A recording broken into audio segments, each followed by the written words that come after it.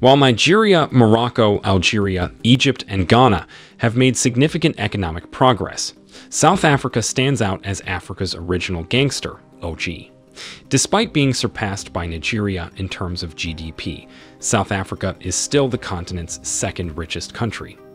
South Africa is distinguished by its long history of economic stability and established financial infrastructure, earning the nickname Old Money Rich. The country's economic history and early industrialization have resulted in a strong and diverse economy, making it a major player in the African financial scene. South Africa's economic strength stems from its historical significance as one of the continent's early industrialized nations. The country has a well-established financial sector, advanced infrastructure, and a diverse range of industries, all of which contribute to its economic success. While new entrants such as Nigeria have experienced rapid economic growth, South Africa's economy reflects a legacy of stability and wealth accumulation, establishing it as a prominent economic force with long-term influence in the African context. South Africa, also known as the OG Nation, exudes a sense of African royalty, and its historical achievements contribute to this image. Beyond the iconic figure of Nelson Mandela, South Africa has a legacy that includes industrial prowess. The country was at the forefront of industrialization, with South Africans establishing automobile manufacturing factories, while Nigeria had yet to adopt a national anthem. This early industrialization laid the groundwork for a diverse and robust economy, establishing South Africa as a leader in industrial development on the continent. South Africa's economic strength is further demonstrated by its extensive banking sector, which makes it the only African country with enough banks to host its own World Cup. This achievement highlights the country's financial stability and infrastructure, demonstrating its ability to organize and host major global events. Furthermore, South Africa's commitment to quality goes beyond its economic achievements, as evidenced by the country's safe and potable drinking water, which is ranked third best in the world.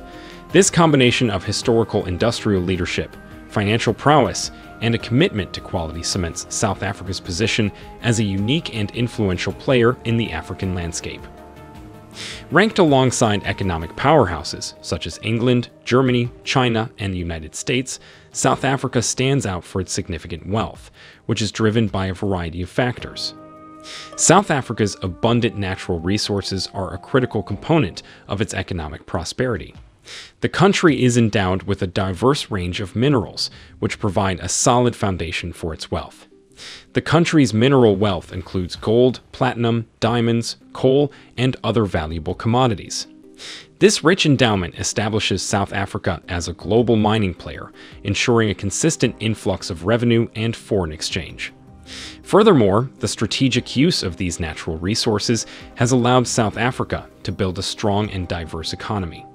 The mining industry, in particular, has played an important role in the country's economic growth by attracting investment and promoting industrialization. Beyond minerals, South Africa has used its power resources to improve the country's energy security. This combination of abundant natural resources and effective resource management has helped position South Africa as a major economic force on the global stage. South Africa's wealth is not limited to diamonds and gold. It includes a wide range of minerals that contribute significantly to the country's economic strength. The country has significant mineral reserves, including iron, platinum, manganese, chromium, copper, uranium, silver, beryllium, and titanium. This mineral wealth provides a solid foundation for South Africa's mining industry, which has been a driving force in the country's economy for decades. Despite a lack of commercially exploitable petroleum deposits, South Africa compensates with moderate amounts of natural gas discovered off its coastline. Furthermore, the country employs novel methods, such as coal-based fuel synthesis at major plants in the Free State and Mpumalanga provinces. While manufacturing has created more jobs and contributed significantly to the country's GDP, mining remains at the heart of South Africa's economic landscape. Mining-focused holding companies play an important role in investing in various economic activities, ensuring that the mining sector's influence is felt throughout the economy.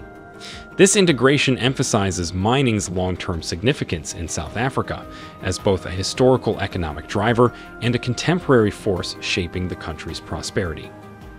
The mining sector is a cornerstone of the South African economy, contributing significantly to the country's GDP each year.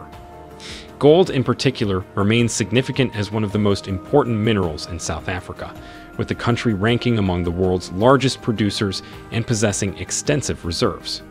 Despite its historical importance, gold production is gradually declining, and prices have not reached the extraordinary heights seen in the early 1970s. The changing dynamics of the global market have influenced the trajectory of gold, forcing South Africa to adapt to changing economic landscapes.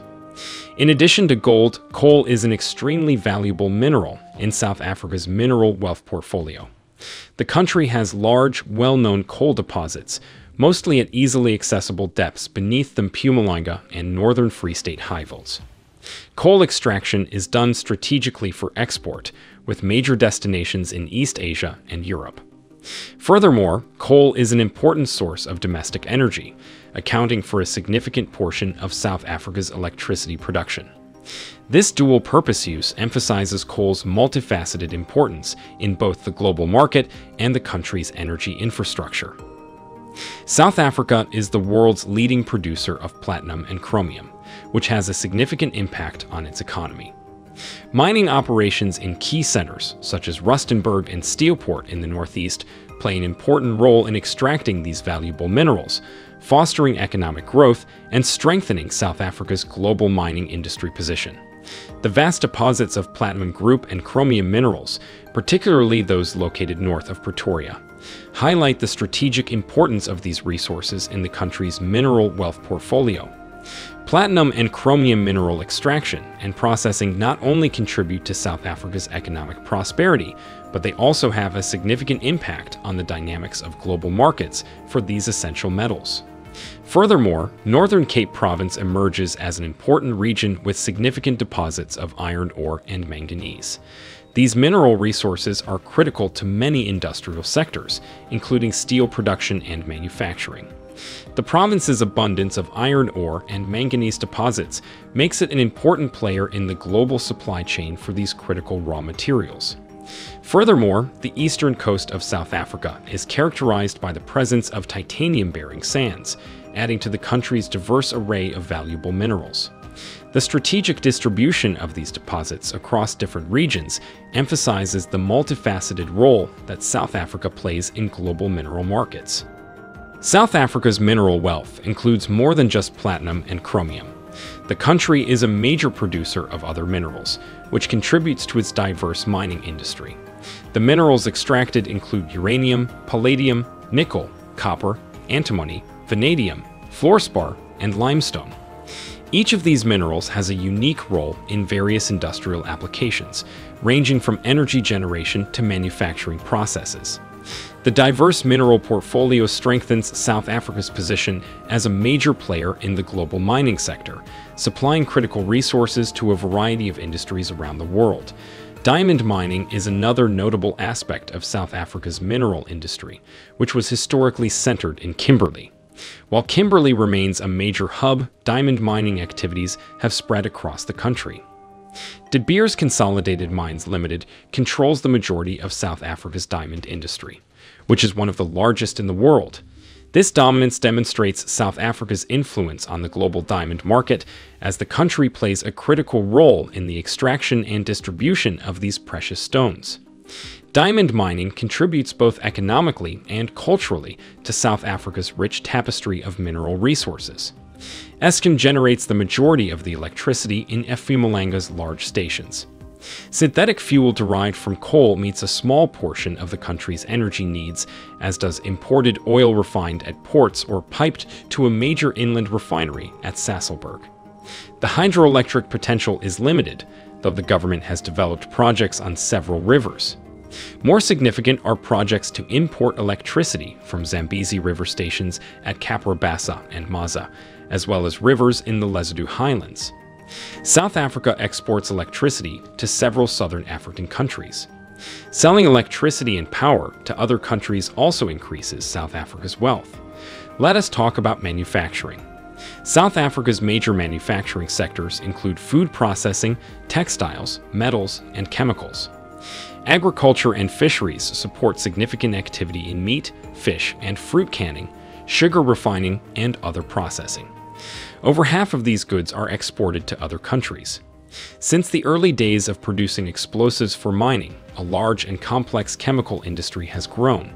A coal-based petrochemical industry manufactures a variety of plastics, resins, and industrial chemicals. The metal industry, which is centered in Gauteng, sources a large portion of its raw materials from the area's iron and steel producers. Imported materials supply aluminum manufacturers, who are primarily located in KwaZulu-Natal. South Africa manufactures automobiles, ships, building materials, electronics, and a variety of other products, including armaments. However, the weapons industry has begun to diversify into non-military products. Production. Following the lifting of military sanctions, the post-apartheid government has promoted a controversial arms export trade. Manufacturing has relied heavily on foreign capital. It expanded rapidly in the 1960s and early 1970s, but then slowed or even contracted in the 1980s. As mining declines, manufacturing and its need for foreign capital become increasingly important for national development. Approximately 1/4 of manufacturing output is exported. South Africa's financial system.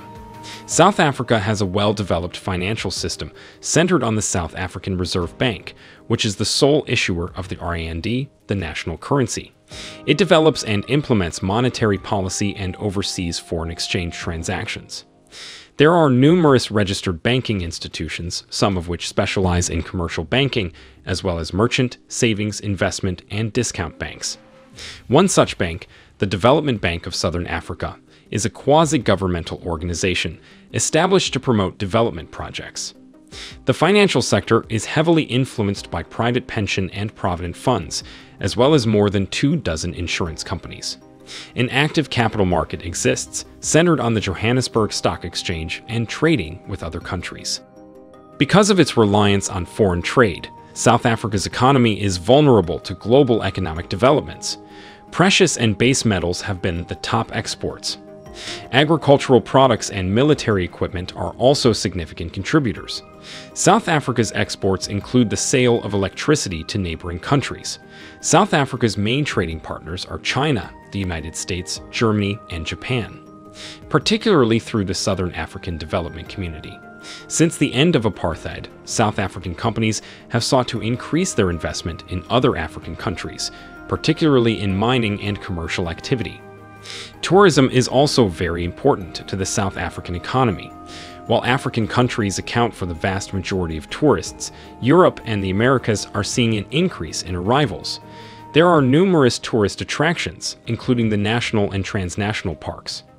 Travel across South Africa's borders to other African countries is becoming easier. Among the most popular tourist attractions are the wine regions of Western Cape Province, Table Mountain, and Robben Island, which was designated a UNESCO World Heritage Site in 1999, to name a few. Ecotourism is growing in popularity, as is village tourism, which allows visitors to learn about traditional rural culture. Air transportation and shipping. South Africa owns the most airports in Africa, with over 400 in total. Inland air services, both passenger and freight, are provided by South African state-owned airlines and an increasing number of private competitors. All major cities are connected by air, and we know how convenient it is to travel from one location to another as quickly as possible. It is easier to facilitate business and trade. South African Airways and many foreign carriers fly between South Africa and all neighboring countries, with international service extending worldwide. Tambo International Airport near Johannesburg serves as the country's primary domestic and international air transportation hub, while Cape Town and Durban airports are becoming increasingly important international destinations. All South African ports are owned and operated by South African Ports Operations and the National Ports Authority, both Transnet subsidiaries. South Africa has 8 major ports. These numerous ports make international trade easier by facilitating imports and exports. Durban is the major port, serving the majority of KwaZulu-Natal, Mpumalanga, and Northern Free State. Port Elizabeth, Cape Town, and East London, South Africa's only river port, handle both local and distant traffic. All of these ports transport goods to and from other African countries, such as Zimbabwe, Zambia, and the Democratic Republic of the Congo. Maputo, the port closest to Johannesburg, serves many areas in the northern provinces. New reports have also been developed in places such as Richards Bay, which handles coal exports on KwaZulu-Natal's north coast, and Saltana Bay, an excellent natural harbor north of Cape Town from which iron ore is exported. Agriculture. No African country can deny that agriculture has contributed to its GDP. South Africa isn't an exception. South Africa relies heavily on agriculture. It accounts for a significant portion of exports and makes significant contributions to the domestic economy, particularly as an employer, despite the fact that land and water resources are generally limited. Arable land accounts for slightly more than 1/10 of the country's total area. Well-watered fertile soils can be found primarily in the western Cape River valleys and along the KwaZulu-Natal coast. Corn, wheat, sugarcane, sorghum, groundnuts, citrus and other fruits, and tobacco are among the most widely grown crops. Sheep, goats, cattle, and pigs are all raised for a variety of purposes. Wool and meat, including beef, lamb, mutton, and goat, are valuable. Dairy products such as butter and cheese, as well as egg production, are also important, particularly in urban areas. Timber resources are limited, but the small amount of forested land has been supplemented by large areas of plantation in the wetter east and southeast. The forest industry provides mining timber, pulpwood for paper and board mills, and building timbers in sufficient quantities for a construction industry that primarily uses brick, concrete, and steel. Fishing areas are primarily located off the western and southern coasts. The main shoal fishing catches are pilchard and musbanker, while offshore trawling catches kinklip, ecclesall, Cape hake, and caboolture, among others. In all honesty, despite South Africa's history and economic superiority over the rest of the continent, the country has definitely back-bottled in recent years, with Nigeria now taking the economic lead. But I'm not going to rule out this sleeping giant, and I'm not betting against them waking up to their former affluence and glory. If you enjoyed this video, please remember to leave a like and also subscribe to our channel, so as not to miss out on our upcoming content. See you in another video, and thanks for watching.